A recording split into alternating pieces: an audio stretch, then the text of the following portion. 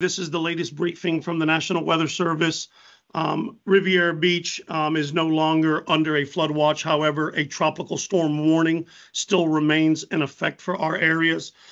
I am hopeful that at this point you've made all the appropriate preparations to weather the storm and look forward to sheltering in place for the next 12 to 36 hours as this storm moves through our area. We are going to start to see now the impacts of the storm make its way through Palm Beach County. We can expect winds to continue to increase throughout the evening into the early morning hours and persist into tomorrow morning. Where eventually throughout the day, we'll start to see conditions get better. As it relates to storm surge and inundation, there is no significant impact to our area as it relates to storm surge or inundation, but we are taking precautionary actions in certain areas that have proven to be problematic for us in the past. Flooding rain is not a significant concern for us. They have lifted the flood advisory.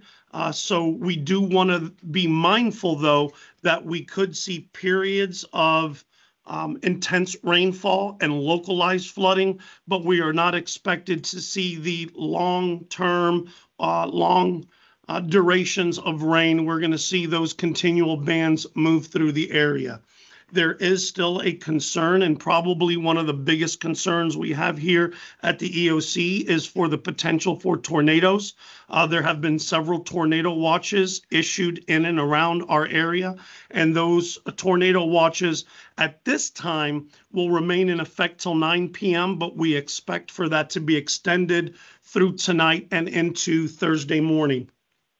The marine forecast is right now considering a high surf advisory and rip currents. So in precautions, we have taken down the services at our municipal beachfront. We have shuttered operations for today and tomorrow, and we will make a determination on whether or not the municipal beach will be open to swimmers on Friday. Looking through some of the other slides from the National Weather Service, I think one of the big questions we'd like to know is when can we start to see the most significant impacts? And really, we're going to start to see those in the wee hours of the morning. We are expected in Palm Beach County to see sustained winds of 30 to 40 miles an hour with gusts upwards of 50 to 60 miles an hour. In Palm Beach County, we should start to see the worst of the weather beginning at about 8 p.m., but we will have squalls of weather coming through between now and then, and we should see those subside by no later than 4 o'clock on Thursday. That is a conservative estimate to ensure that we're covering the full window of time in which bands may move through our area. We do anticipate conditions to get better earlier in the day Thursday, but we want to make sure we err on the side of caution and have the community stay off the roads for the majority of the day tomorrow. The tropical storm wind speed probabilities for our area are at 70%. There is a 70% chance that we will see sustained tropical storm force winds in our area.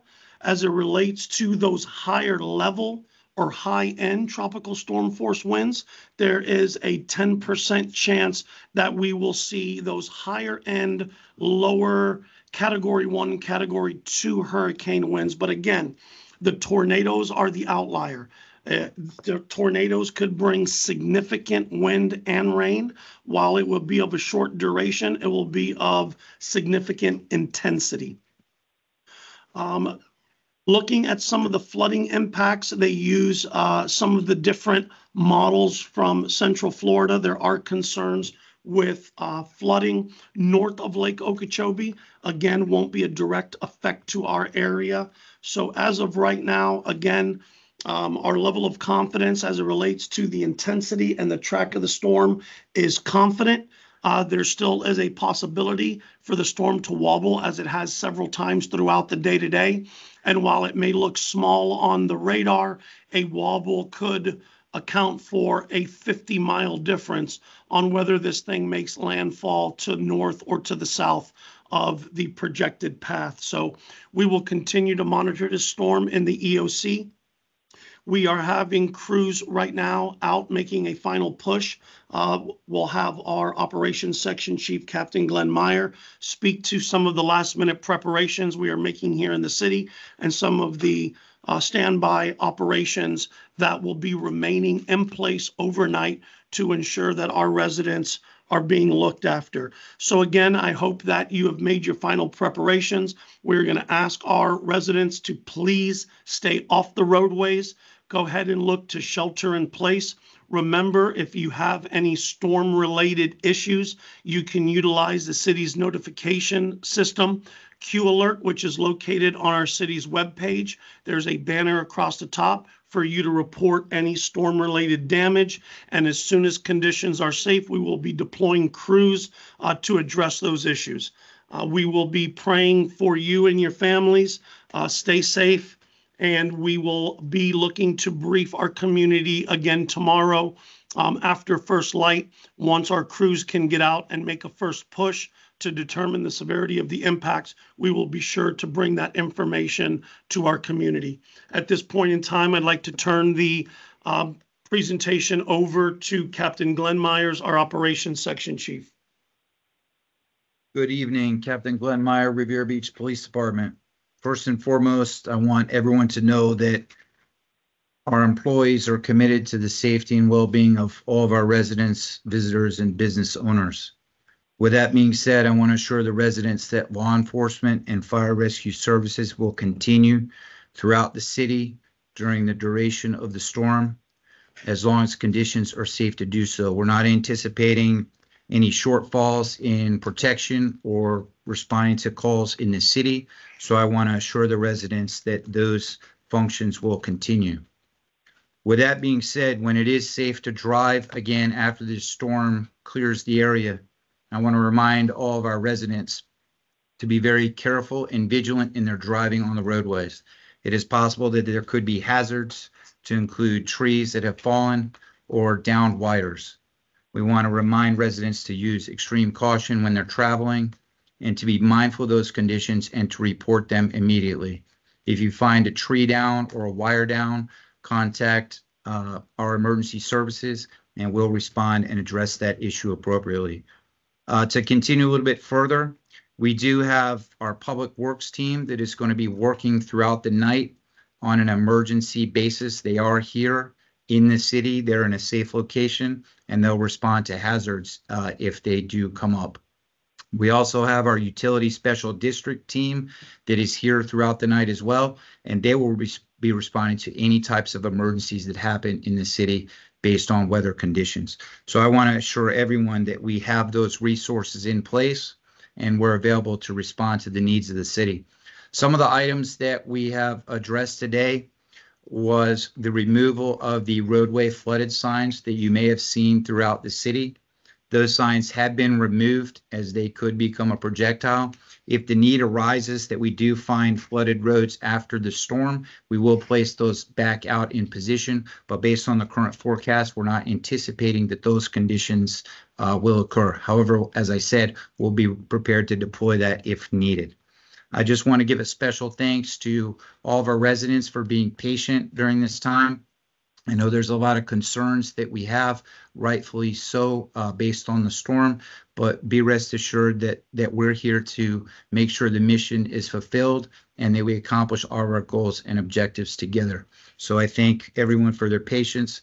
We'll continue to pray for the well-being of our neighbors who are going to be more severely impacted than we will, and we'll continue to be here throughout the night and the duration of the storm. Thank you so much. We will now turn the presentation over to our planning section chief, Terrence Bailey. Good afternoon, community in Riviera Beach and staff. This is Terrence Bailey, your planning section chief. As indicated in our previous communique, the planning section stands ready to aid the operational staff in fulfilling the mission. We're currently working on contingency plans and ingesting information from all our federal and state partners, and working and looking forward to implementing our recovery plan. That is your planning report. And with that, I will turn it over to AC Golden in the logistics section. Hello, everyone. As of noontime today, logistics has been in full preparation to support the operation in the aftermath of Hurricane Milton. We're currently working diligently to secure housing and sustenance for those men and women that are riding out Hurricane Milton as we continue to protect the city's residents and visitors during this inclement weather. Logistics will continue to protect those basic needs for those men and women that are protecting all of you, and that is it for logistics.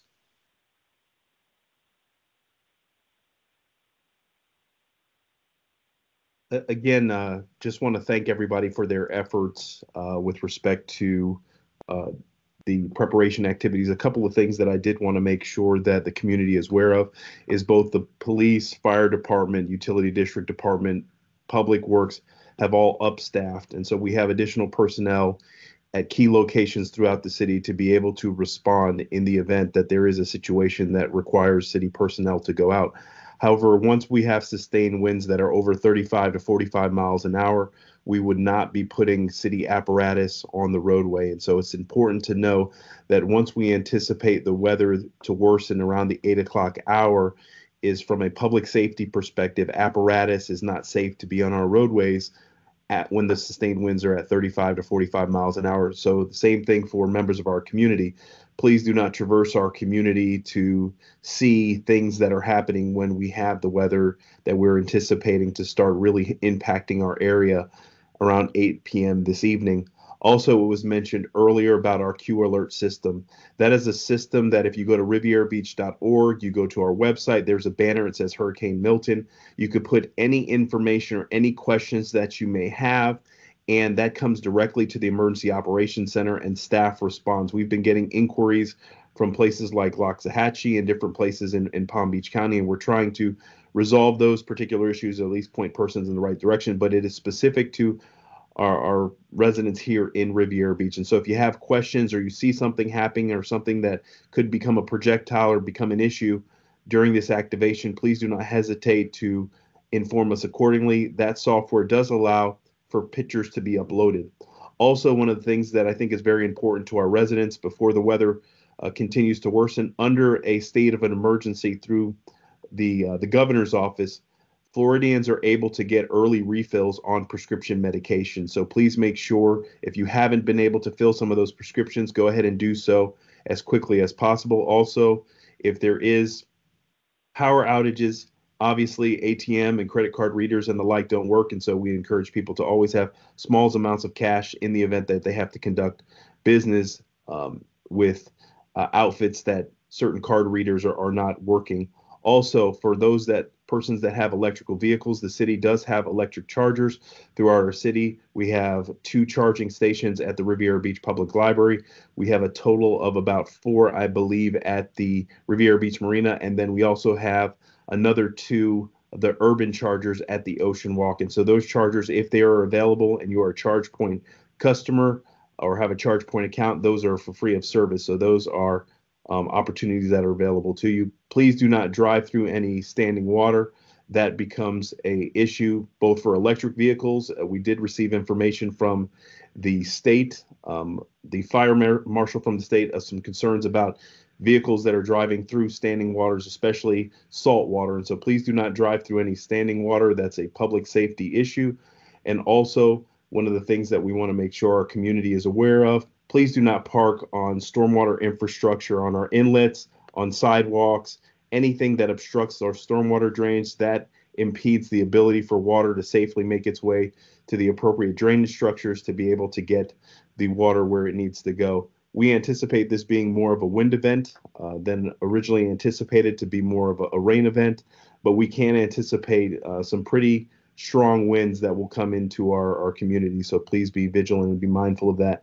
And a number that I want to make sure that people are write this number down. It's 561-845-4000. That is the City of Riviera Beach's main line. We have a 24-hour call center that is available. The call takers will take any questions that you may have, and they will forward that information to the Emergency Operations Center, and we will provide that information to you all. So certainly, just want you to know staff is working diligently to respond during this particular incident. And then once we get First Daylight will provide the community with some additional updates and some pictures of what we're seeing. When you go out in the morning and you make your assessments as well, please understand that we still anticipate weather conditions till about 4 to 5 p.m. tomorrow. So watch the local weather channels. Please subscribe to our social media and the appropriate communication tools that we have to stay up to date as to what's going on. And so before we get into answering any questions that the community members may have, I do want to provide an opportunity for the elected officials that have been extremely supportive of staff when we've had to activate in an emergency declaration and have provided us the resources to be able to ensure that the community is safe during these particular activities. So at this time, I'm going to see if any of our council persons, and I'll call them by name, and then they can unmute their mic, and then we'll take some questions from the community. So first, I'll start with if Mayor Felder.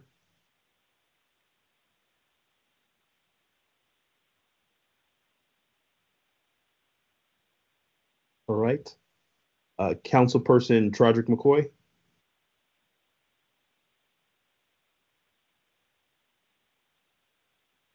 Okay. Councilperson Miller Anderson. Good afternoon, everybody. As always, I do want to thank you, Mr. Evans, and your staff. You all do a marvelous job when it comes to the Emergency Operations Center and during the times when we have our weather events and as well as when we had our COVID event. The professionalism that you all display during this time is above all the very best.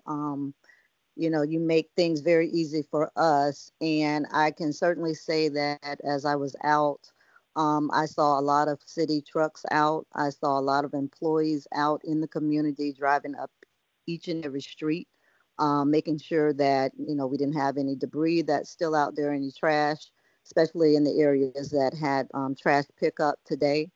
Again, I just really truly appreciate the work that you all do, especially during this time when we're trying to prepare for weather events such as this, when everyone's nerves are probably a little shaken at the moment, and you all are being able to do your job. And I know you all have families as well. So I truly appreciate the level of work that you all do.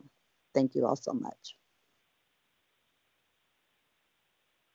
Thank you, And Councilperson. I do want to say, I'm sorry, one more thing. I do want to say to make sure that, you know, people are heeding the warnings that are being put out there. You all are providing a lot of great information to the public, and it appears the streets to me have not been as congested as they typically would be. So I do hope that everyone is taking this storm very seriously and staying inside and going by the recommendations of the weatherman as well as our emergency operations staff. Thank you so much.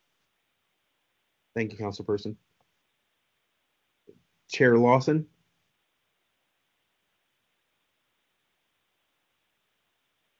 Okay.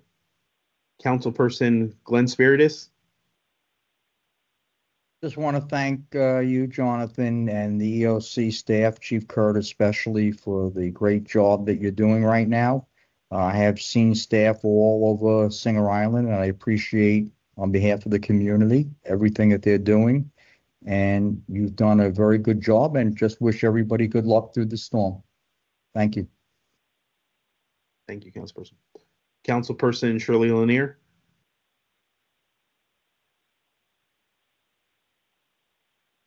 Okay.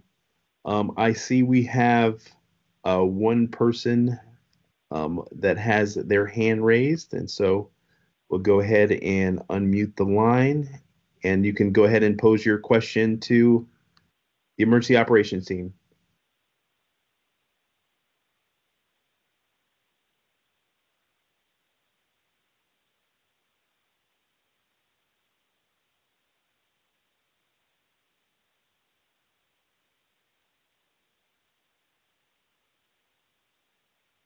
I think she is still muted.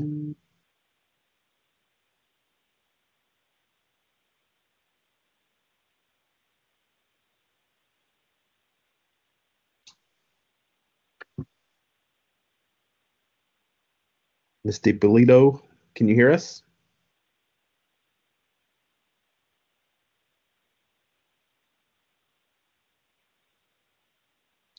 Okay.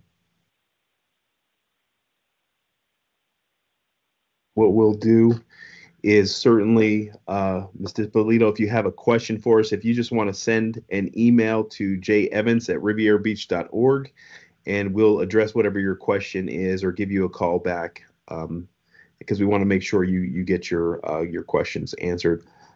So again, thank you for listening in on the call, and thank you to all the staffers that are been actively deployed with the emergency operations team and all our other support staff that have been able to help us prepare for this particular event. Obviously, the non-essential city services have been suspended, and we look to resume normal city operations on Friday, but our city staff is still working and still accessible to be able to provide services at a moment's notice. So thank you, everybody, for being on the call, and we will push out subsequent information concerning Hurricane Milton and what we're seeing in our community as well as adjacent communities. And we hope everyone is safe. But remember, we're a phone call away. We'll be working 24 hours this evening, and so someone's here to answer the phones and address a concern that you may have. So it's not too late to pose a question to us. We want you to know that we're here to support. Thank you, everybody, and be safe.